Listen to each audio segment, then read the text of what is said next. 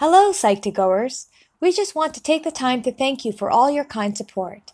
We are a team of dedicated, passionate, and hardworking individuals who come together every day with one goal in mind. We want to make psychology come alive for you. We are self-funded and recently launched our Patreon.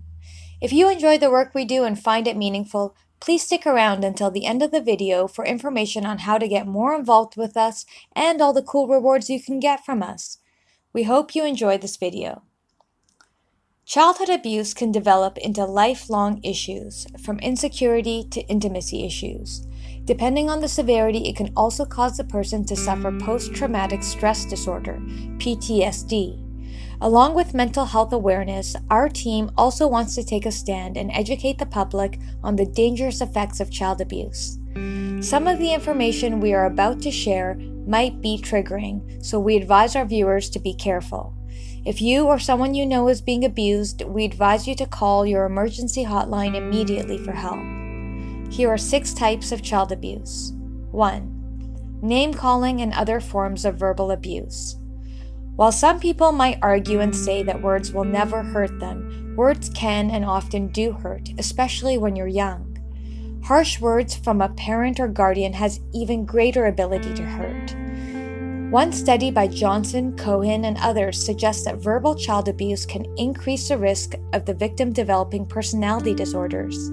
Research by Tischer and colleagues also shows that verbal abuse can negatively alter the development of the brain. As a result, verbal abuse can have serious physical effects on the child. 2. Shaming. Shaming people for something that isn't wrong is an abusive behavior parents can inflict on their kids to gain control. It causes the victim to develop insecurities which parents can use to get what they want if they find that their child is disobeying them. Over time, this causes the child to lose trust in their caretaker. As they grow up, they may also become hesitant in developing social connections with people, afraid that one day they will be betrayed or hurt. 3. Extreme helicopter parenting. Helicopter parenting is different from being a pushy parent. Extreme helicopter parenting occurs when parents are so overbearing that children do not have any say in even minor details. Parents who constantly check in on their child make it difficult for the child to learn healthy boundaries.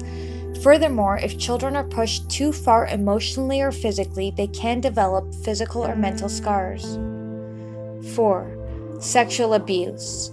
Sexual abuse, however explicit or implicit, can cause long-lasting harmful effects on the child.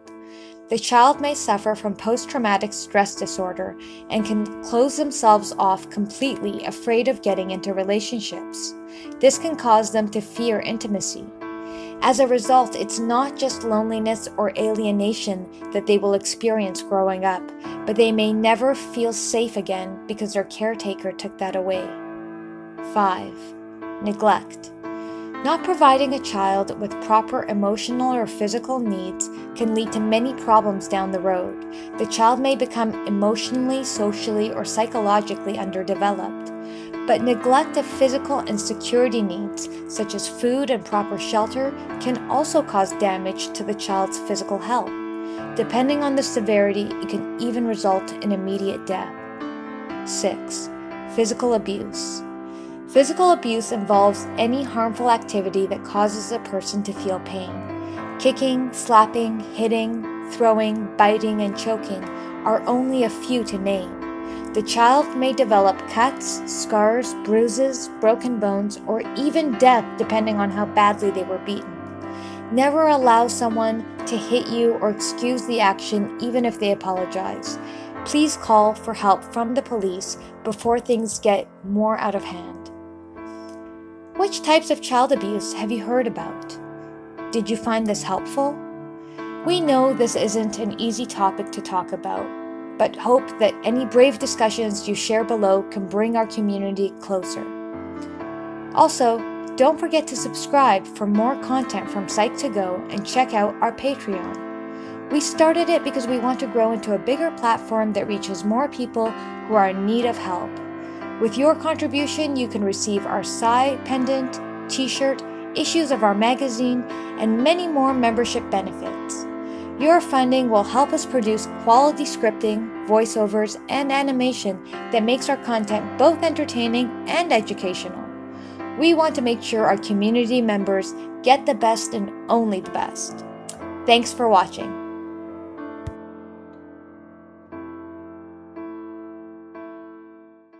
Hey everybody, I just want to give a personal thank you video for you guys for always supporting Psych2Go and making this all possible for us. Our vision is to make psychology as accessible as possible so that it promotes self-awareness and it helps you guys grow. However, we want to make more content for you guys and would love your support in buying one of these bracelets from our partner, Introvert Palace. Check out the bracelet, it's pretty cool, and it even includes Pluto. The link to purchase will all be in the description below, and I hope you guys have an amazing day. Bye!